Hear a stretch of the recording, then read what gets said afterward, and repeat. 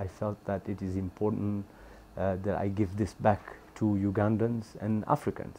So I thought if they are there and if they can hear my story from a young boy who was born in a house made of mud, almost died, in his birth with just a midwife, and making it to where I have made it to, so that means everybody has a shot in life. I've tried to limit my time on my speech because it's one thing, I don't want to look like a professor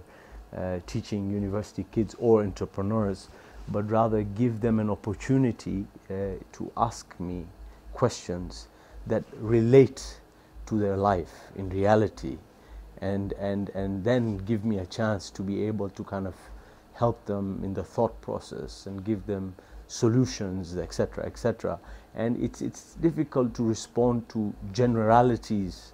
of issues, but I think when you discuss specifics, I think the responses would also be as specific and minute. And I feel the spirit of East Africa, so I'm looking forward to the forum tomorrow.